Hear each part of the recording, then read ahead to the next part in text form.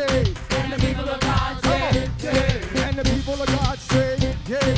And the people of God say, yay. And the people of God say, yay. And the people of God say, This is the day. this is the This day. is the day. This is the day The Lord. that the Lord has made. That the That Lord. the Lord has I made. will rejoice. I will Come on, let's rejoice in it. I will rejoice and be glad in it. And be glad. And be glad in it. This is the day This is the that day the Lord. that the Lord has I made. will rejoice. I will rejoice And be and glad. be glad in it. This is the day. This is the This day. is the day This is the day that the Lord. that the Lord has made. Wait, and the people of God say, yay. Come on. We go. And the people of God say, yay. No matter what you're going through. And the people of God say, yay. No matter your situation. And the people of God say, yay.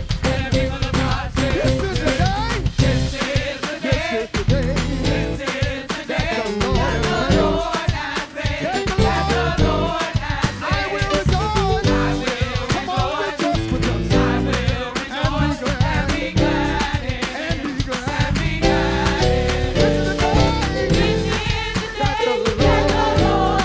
I will rejoice and be glad. This is the day. This is the day that the Lord has made. Take it up.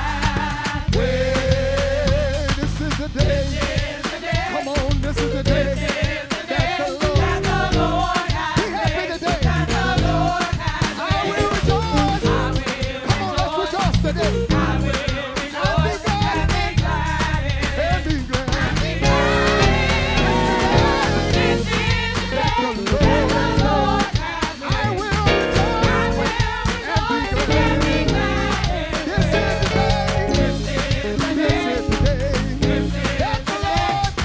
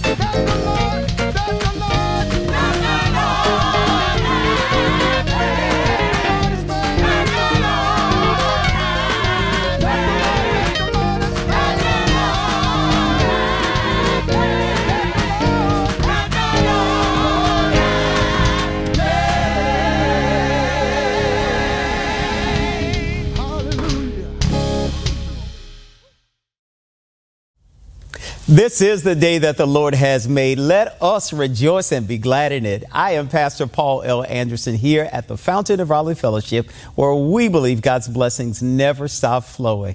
Oh, we're just so excited how God is blessing us to be in his presence one more time. And today we invite you to join us as we hear what God has to say to us on this day. The word of the Lord says, after his baptism, as Jesus came up out of the water, the heavens opened and they saw the Spirit of God descending like a dove and sitting on him.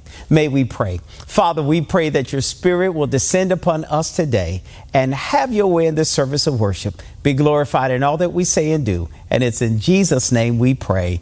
Amen, amen, and amen. Come on, singers, bless our heart again with another musical selection.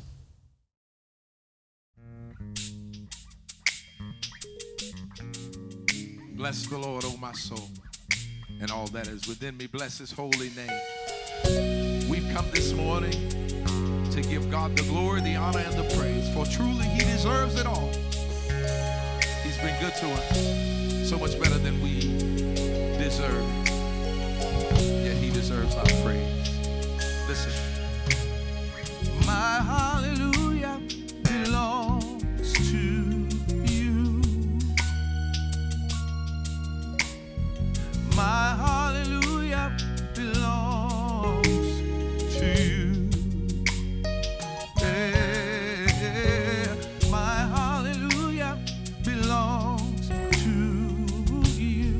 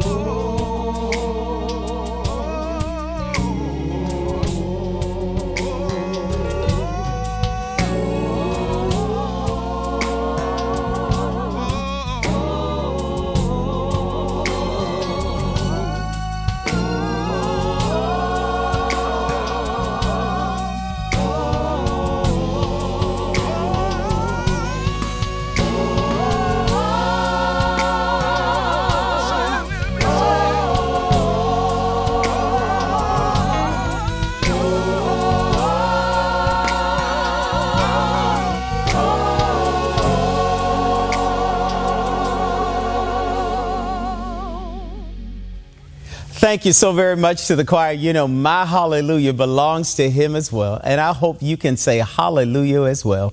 You know, hallelujah is the highest form of praise that we can give.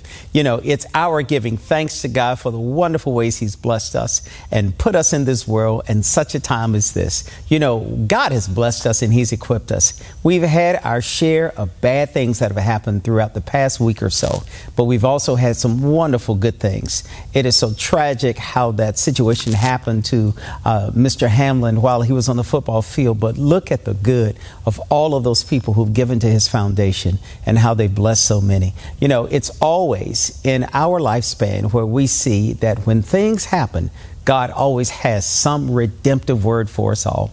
And today, I hope you can find a redemptive word and a redemptive situation in this world in which we live. You know, God has blessed us. It's the year of 2023. Can you believe it? There are so many wonderful opportunities that we have that we can turn things around. We can make sure that we do our best to represent people as they should through and by our elected officials. We can make sure we lift up all of those wonderful heroes. And on the other week was a classic example of how important paramedics, first responders are, and the great difference that they make in all of our lives. May all of us be first responders. Let's be the first to respond to those people who have needs and those people in our lives and our families who have catastrophic situations and opportunities for us to show the will of God be manifest through and by human persons. You know, today, I hope you will say that this is the best day of my life because I'm going to live it for the glory of God. And today we invite you to look into the Word of God with us, to hear what God has to say. Now, this is that second Sunday in the year. Can you believe it? We are already experiencing all the wonderful climatic changes that we can see. We've seen some very warm temperatures where we can walk around with short sleeves, and now it's cold again. We've seen rain. We have not seen snow in the Raleigh area yet, but you know it's coming, and it always does. And we're grateful for this season. I hope you're preparing yourself as we all prepare ourselves for next weekend, the Martin Luther King holiday weekend. Let it be a day on and not a day off. Let's all make sure we volunteer to do acts of service and kindness to people that we don't genuinely see every day. Look with me at Matthew's Gospel, the 3rd chapter, verses 13 through 17. A very powerful passage. You know, Matthew is the one who gives us a whole lot of information. It's leading up to this pericope that we'll look at today, where he has now left the house. And as he leaves this house where he's been gathering with his disciples, he finds his way walking. And as he's walking, he gets to a place and he gets in a boat with his disciples. And then as he's on the shore, he has this encounter. Let's listen to the words that we'll see from God's Holy Writ. In Matthew, the 3rd chapter, verses 13, the New Living Translation. Then Jesus went from Galilee to the Jordan River to be baptized by John. But John tried to talk him out of it. I am the one who needs to be baptized by you, he said. So why are you coming to me? But Jesus said, it should be done, for we must carry out all that God requires. So John agreed to baptize him. After his baptism, as Jesus came up out of the water, the heavens opened, and he saw the Spirit of God descending like a dove and sitting on him. A voice from heaven said, this is my dearly loved Son, who brings me great joy. The word of God for the people of God. Thanks be unto God. May we bow our heads in a word of prayer. Father, we ask again that the words of our mouth and the meditations of our hearts will be acceptable in thy sight. Thank you, O Lord, for being our strength and our Redeemer. We promise that we'll put all of our faith and trust in you. In Jesus' name we pray. Amen. Our text of today comes to us of a very powerful story that we begin to read of the baptism of Jesus. A message that I have entitled, Take Me to the Water. Take me to the water. Some of us remember as a child when we were baptized. Some of us remember as an adult when we were baptized. I grew up in the tradition of the Baptist church. And every time we got ready to baptize someone, the choir and the musicians would play that great old song, Take Me to the Waters to be baptized. You know, I can vividly see it in my mind's eye. I can remember how we made our professions of faith and then how the pastor took us down into the waters of baptism. And that was such a monumental day in my life. Our text on today begins to let us see a very monumental day in the life of all the church and all the believers. Our text finds itself that John the Baptizer, who is the character that we'll see in our passage on today, he is now greeting Jesus. Now, Jesus has done some powerful things. He has spent time with his disciples. He is now making his way from Galilee to the Jordan River. You know, the Jordan River is a very pivotal river in all of Israel's history. Remember, it was that when Joshua took on the leadership, the one who was to guide the Israelites. Remember, Moses had crossed the Red Sea, but Joshua and the Israelites are now crossing over the Jordan. And as they cross over the Jordan into the promised lands, it was this river where we find out in the Testament of old that Joshua had the priests to put 12 stones right in the middle of the Jordan. It was there that they were supposed to ask the question, what are the meaning of these stones? So they could be mindful how God had brought them from a mighty long way, how he had brought them out of bondage, how he had brought them out of Egyptian captivity, how he had taken them through all of the horrible deserts, and how God had now brought them to a land of promise. Now, Joshua and those group of people that were with him are now crossing the Jordan. This is that same Jordan. Jesus is now at the point of being at the Jordan River. And now we find out that there is a man in this text by the name of John. Now, John is known as the Baptizer. Remember, John's mother, Elizabeth, and Jesus' mother, Mary, were cousins. Remember, there was the first meeting of the two when their mothers had them both being carried in utero. And while they met each other, the text tells us that when John heard the salutation, he leaped in his mother's womb. Well, John and Jesus has had an encounter before. Now, remember, they're distant cousins, but we don't know how close they have been to each other. This text leads us and helps us to understand that John knows about Jesus. Jesus knows about John. But remember, Jesus spent his earlier years of his life away from everybody else, because after he was born, as we know from the Christmas story, the angels told Mary and Joseph, depart, because Pharaoh is looking to kill your child. So they went and got away from everybody for a period of time. So now Jesus and John are about to have this meeting again. John is the one who's known as the Baptizer. He baptized people for remission of sin. He came preaching and telling everybody to repent and be converted, because God wants you to have the promise of his Holy Spirit and the promise of eternal life. Now, John is baptizing those, and John is preaching, telling everybody to repent. Now, we know that when John comes on the scene, this is the first time that we've heard from a prophet since the Old Testament prophet of Malachi. It's been a few hundred years. They haven't had a prophet. John was so different. John was of the prophet and of the lineage of the priests of Aaron.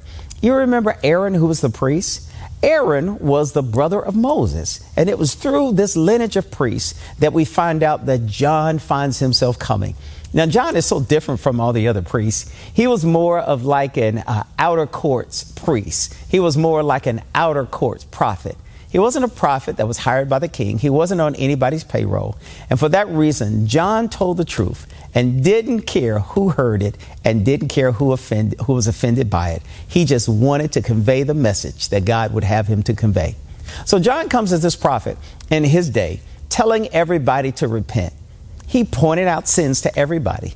You know, he gives us a very prophetic message that we are to know and we're to hear that God has a prophet. After all of these years, it appears that God was silent, but God was always speaking.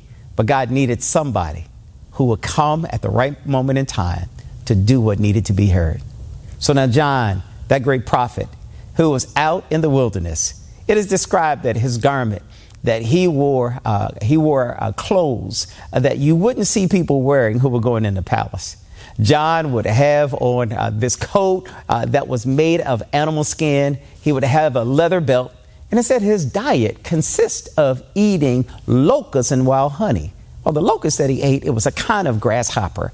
It was a kind of quote unquote insect that gave him some great high fiber and nutrition. And wild honey was very common in their day. It was one of those purest things that you could find to give you just what you needed. And so John came as being very different, but John had a different message. That's the reason why he dressed differently. And everybody knew and heard about John. And so John had a group of followers. He had a bunch of fellows who had been with him. They were his disciples, and he would go about the countryside preaching, and people were coming and being baptized for the remission of their sins. And now we find the setting of our text today, that Jesus is at the Jordan, and John is there baptizing. All the people have been baptized. And then when John is baptizing, he sees Jesus come on the scene. And all of a sudden, the Holy Spirit is speaking through him. He says, "Behold the Lamb of God, which taketh away the sins of this world." I could only imagine John is saying, "Behold the Lamb of God. That's my cousin Jesus." Could you imagine what was possibly going through his mind? He sees Jesus coming, but because he was sensitive and he heard from God, he said, "Behold the Lamb of God, who taketh away the sins of this world." John had been baptizing for the remission of sins, but Jesus was the one who would die for all of our sins.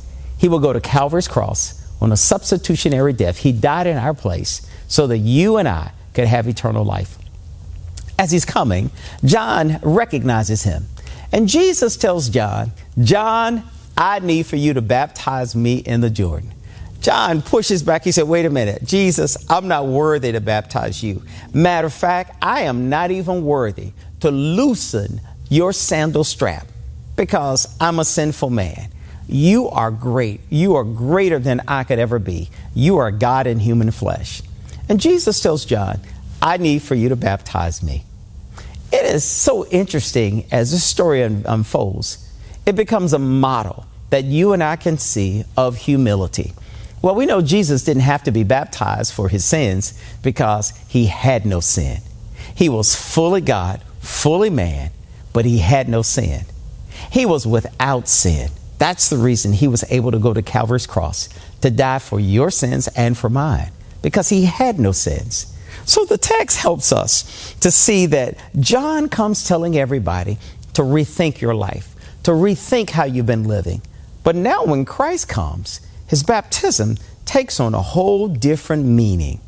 The baptism of Jesus was not like any baptism of all the other persons that John had baptized, because John had baptized hundreds. People had come from all over to be baptized by John.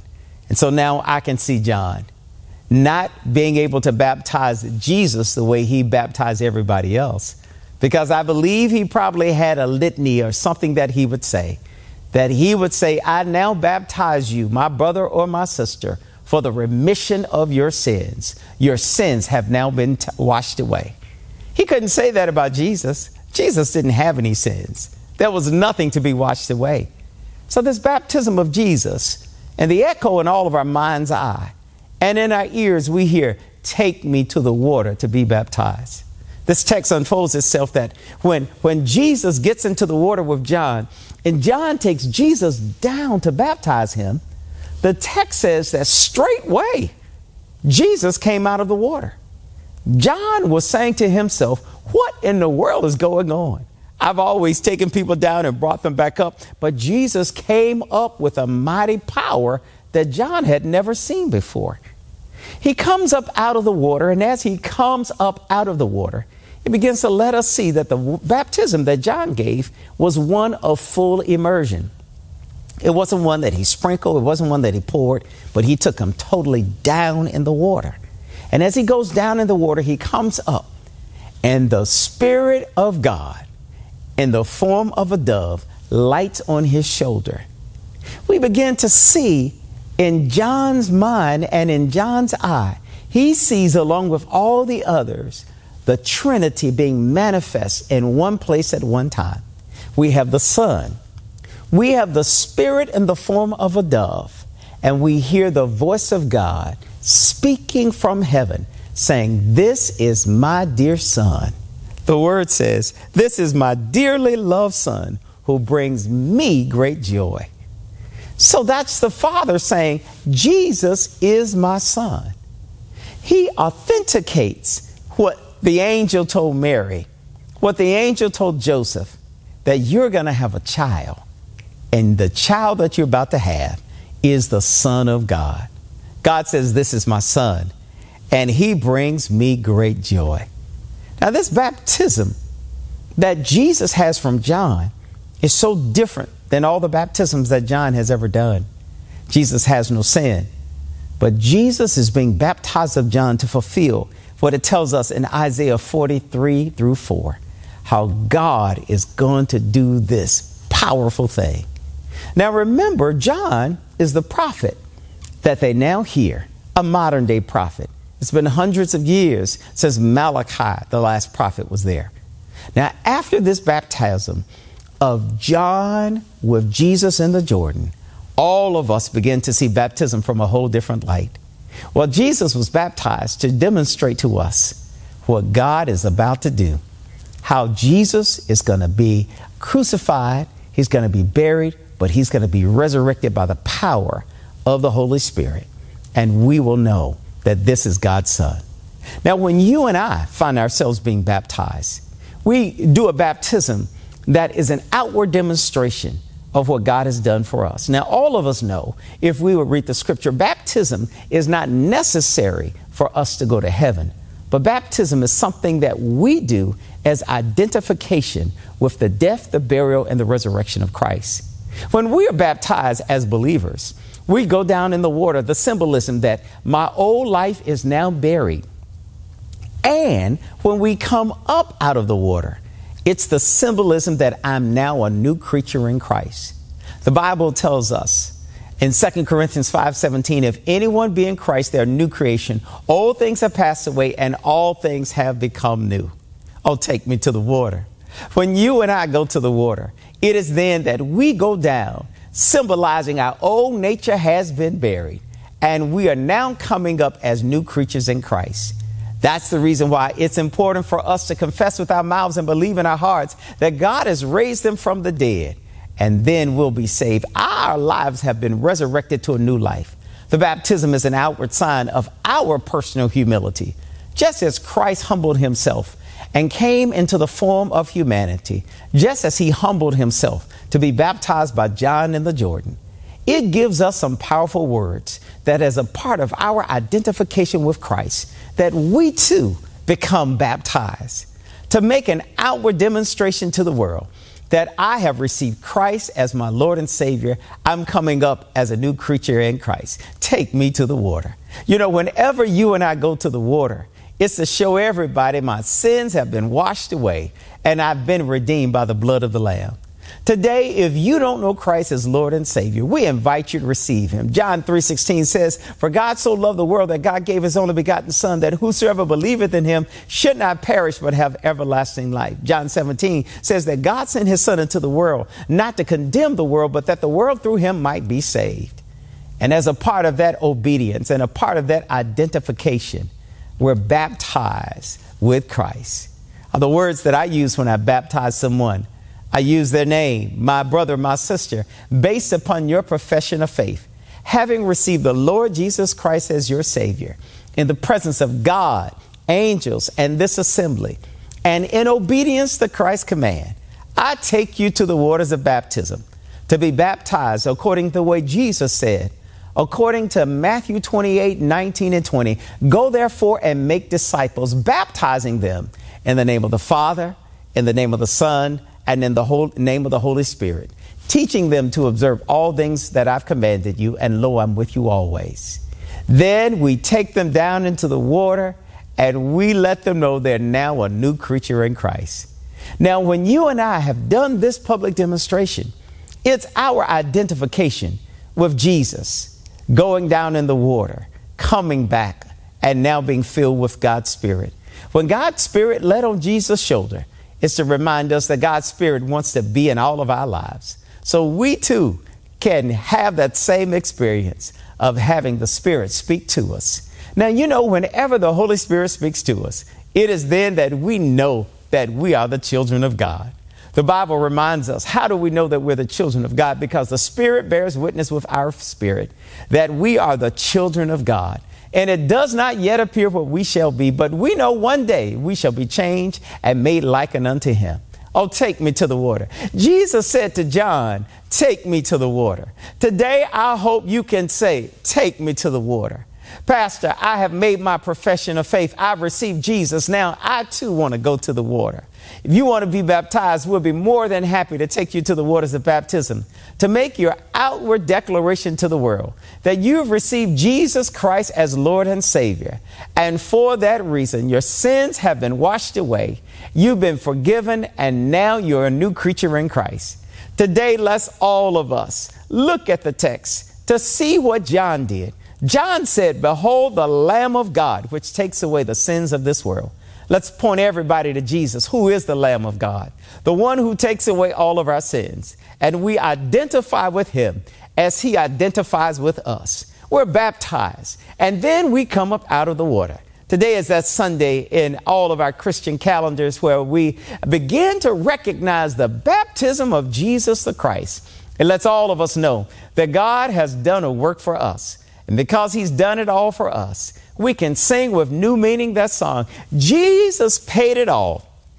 All to him I owe. Sin had left a crimson stain, but he washed it whiter than snow. Oh, what can make me whole again? Nothing but the blood of Jesus. When you and I really confess Christ as our Lord and Savior, when we follow him in water baptism, it is then that we declare to the world that I know Jesus and I've decided to make him my choice. My brothers and my sisters, I hope you can say that I've decided to follow Jesus. And if you have, email us and let us know. Email us at join@thefountainofraleigh.org. We'll be happy to let you know that we're here with you as you have joined that innumerable band of those who have decided to follow Christ. And today, if you would like to not only join us in that innumerable band, but you'd like for us to pray for you and pray with us, email us at prayer@thefountainofraleigh.org. We promise you that we will offer your prayer request to God. The Bible reminds us that those of us who offer unto God sincere and fervent prayer, God will bring about a change in our situations, and he will give us the solution. Today, I hope you will trust Christ like never before. Trust him as your Lord and Savior. Follow him in baptism, and then be discipled. We'd love to help disciple you as we disciple one another to become those who will walk with God and do what he's called us to do. This year of 2023, I want you to know that God wants to do something greater in your life than you have ever imagined. It's a day and it's a time we're all poised for God to do great and marvelous things. Ephesians 3:20 tells us, "Now unto him who is able to do exceedingly and abundantly above all you're able to ask, say, or think, according to his mighty power at work within you." That's why we can say you are exceedingly and abundantly blessed. May God bless you. May heaven smile upon you. And let's pray together. Father, I thank you for my brothers and my sisters. I thank you for those who have been a part of this service of worship. We thank you for those who are virtually engaging with us. And Father, we pray that all of us will come to that assurance of knowing that you love us in so much of a way that you gave yourself for us. Now, Father, we offer ourselves to you. We thank you for blessing us and allowing us to be here. God, we lift up all of those who said, please pray for me. We lift up those who've had injuries. We lift up those who've had deaths. Father, we lift up the Catholic Church. We lift up every believer who said, I need to hear from God. Now, God, we offer unto you all of those who are dealing with the battleground of the mind, the body, and the spirit. Thank you for recuperation from surgery. Thank you for those who are having healing of their minds. Now, God, help us to be the people you've called us to be. May we reach out with love, and may we reach out with words of affirmation and arms of embracement to let us know that we are loved by you and loved by each other. Now, Father, whatever we need to offer to you, we give to you our time, our talent, and our treasure. Use it for your glory, and we promise to give you the praise. It's these and all other blessings we ask in the name that's above every name, Jesus the Christ, our Savior. Now unto him, the great shepherd who gave his life for the sheep. May the Lord bless, preserve, and keep you from the rising of the sun to the going down of the same. May he bless you in your joys, your sorrow, your leisure, and your labor, and give you bright hope for today as well as tomorrow. In Jesus' name we pray. Amen, Amen and amen. Always know you're exceedingly and abundantly blessed because God has a very special blessing in store for you. And this year of 2023, it's going to be bigger than you've ever seen before. I look forward to sharing with you again on tomorrow. To sow a seed to the Fountain of Raleigh Fellowship, visit our newly redesigned website, thefountainofraleigh.org, and select Sow a Seed from the homepage. Also, giving has been made easier with the new Fountain of Raleigh app, available now in the Apple App Store and Google Play Store. Download today, select Giving from the main menu, and then follow the directions to complete your giving through Subsplash. Thank you so very much for all of your gifts and donations that you've given to the Fountain of Raleigh Fellowship. We thank you for what you've done in the past, what you're currently doing, and what you will do in the future. Your gifts and donations helps us to spread the gospel of Jesus Christ, not only locally, but throughout the world.